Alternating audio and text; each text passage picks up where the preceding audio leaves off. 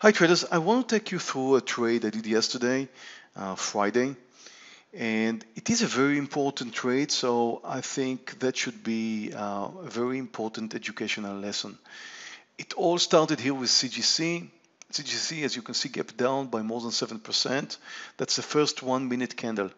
So usually when a stock is gapping down by 7%, it's in fact more than 3%, you would expect it to gap and go, meaning to come down, gap and continue moving down. Now, as you can see here, CGC is trying to find a direction here. I always like to short them after they move up. The reason why I like to short them after they move up, because you need to see the buyers getting out of the game. Now, as you can see here, it's moving slightly higher. Moving slightly higher means that once it's going to come back down, that's going to show to me that the buyers are failing. So I'll be starting to look for a reversal somewhere around here and looking to short it. So far it behaves perfectly well. I love the way it behaves. Starts with a gap down, moving up, buyers are getting out of the way. Some of them are just averaging down their losses. Some of them think it's a great price. Now I'm planning my short, which should be under 41.20. The reason I chose 41.20 is because that's the point, in my opinion, of no return. That comes with experience. You need to take a good look at the chart and realize where is the point where the buyers will eventually move out and the stock will crash down. So I just posted that price in the trading room. So it's right now posted for thousands of traders who trade live with me and can mirror my trades with the explanation I'm giving you right now. So I'm planning a trade under 41.20, and here it comes down. Now, as you can see, touched 21. Lots of buyers at 21. You could have seen them on the level 2, and it just bounced. So I'm still waiting for it to come down, because now it's even perfect. It's even better, because now we have a 1 minute candle that is moving up, another 1 minute candle that moved up, leaving a topping tail, and this green candle you're seeing right now could turn to be red too, and if it's going to come down under 41.20, I could even add some, because now it really looks perfect, assuming it's going to fail, but it's not. It's just about to move over the highs, which it just did. So it just moved over the highs. At that point, well, I would still wait for it to fail, but look at the volume coming in.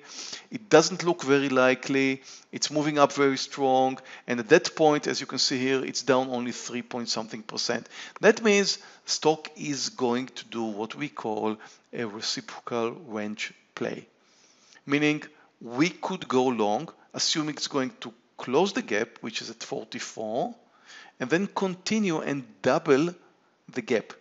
It gapped down by 3 points, from 44 to approximately 41, a little bit more than 3 points. So the target should be 47, 44 plus 3 and something points. And it's very, very likely to do so because it's moving up with a lot of momentum, with a lot of volume. Look at the volume here, already 2.5 million shares. And that's just the fifth 1 minute candle. So stock moving up, and at that point, I'm looking for a chance to move in long, because at that point, it's no longer a short opportunity. You can see the momentum, you can see the way it moves up, but I do need a technical entry. And right now, I don't have a technical entry. Well, you could call that a bull flag, what you've just seen, the third candle here moving over the top, but it's very risky. A stock like that could pull back several points. And if I would have moved in here, I could easily be shaken out of a trade like that. So as you can see, the stock's moving up with a lot of volume. It's probably going to be a reciprocal range play, and I'm looking for a long opportunity, but I cannot take the long unless I see a real pullback. And for a real pullback, you need two candles, a red candle and a green candle that follows. And this candle right here could turn to be the candle I'm looking for, the pullback candle. Now look at the view up. It's supposed to be bouncing right at the view up over here. Just touch the view up. Here it is. It's supposed to stop here. And now, assuming the next candle is going to be the green candle, I could look for a long. The long opportunity should be somewhere around here. 43.30 I would say would be the long opportunity, and as you can see we just touched the view up. Volume, weight, average price, see another lesson about that. It is a very important signal for institutional traders. They're the ones who are buying it when it touches the view up. And now if it's going to go over 43.25, which I just posted in the trading room so that everybody can do the same thing I do, can mirror my trades, I'm going to go long. And here we go, I'm getting ready to go long. Now just moved over 43.30, I click the buy button, I'm long 4,000 shares. And again, the direction is up, the momentum is up. It's probably going to be a reciprocal range play, meaning it's going to move in the direction of closing the gap and doubling. My first target, however, is going to be the same as I risk. So I'm risking approximately 60 cents. Somewhere around here should be my stop. So my target should be the same. Anywhere between 60 to 70 cents that I'm risking here, that should be my target at around the 44. Now the 44 is also a whole number. I'll try and see if the stock can move over 44 because they usually bounce whole numbers. That's also the point of the gap. Now look at the daily. Look at the way it came down yesterday, and today it's moving up again, trying to close the gap. And I'm a bit worried of the 44, but the 44 mark is where I'm going to have a profit of approximately 65 cents. So that should be the same risk, same reward as my risk. And I always trade a 1-to-1 risk reward.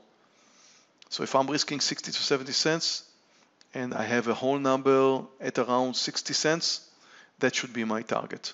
So I'll be very happy to take a partial, meaning sell. In my case, it's going to be 3,600 shares at the point where it closes the gap. Very nice technical formation over the highs, 43.60, and we're just over. And here comes the target. I'm getting ready to take my partial, 3,600 shares. I'll try and let it move over 44, and it just did. It just did. Any pullback, I'm supposed to sell. Again, trying to see if it can move over 44. Once more. Now it did. Clicking the button. Took my partial at 44.02. Left just 400 shares. And look at it goes now. I'm getting ready to sell another 300 shares. Another 60 cents, this time over 44. So I'm more than doubled my risk. Getting ready to sell another 300 shares. Selling now at approximately 1.2 points. Now look at the time, 9:45, 15 minutes into the trading day, I'm already up $2,800 in CGC, also riding NI for $800 right now.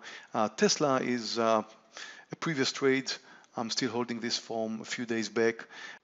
So I'm doing real well, but it's time to ask my trading room members and see how they're doing. These are the results. You will see some traders who are making money, some are losing money, but the vast majority is, of course, green. We all trade together. You see all my picks here on the right side. Everything I trade, like you can take a look at here and find CGC long over 43.25, which is posted here in the room. Originally, I thought I should short it. That is 2 here, CGC under 41.20, and just take a good look at the numbers. That's what you can do too. You can join us.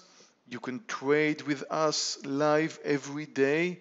Just click here on the right hand corner and join us for a free 14-day trial. Looking forward to trading with you guys. Thank you for watching our video. Before you go, we invite you to join the Tradenet trading room for a free 14-day trial. Tradenet has educated more than 30,000 professional traders worldwide since 2004, and its trading room is one of the world's leading trading communities. Click here to start your free trial. If you like this video, please subscribe to our YouTube channel where you can view many more stock trading videos. Questions or comments, please submit them below.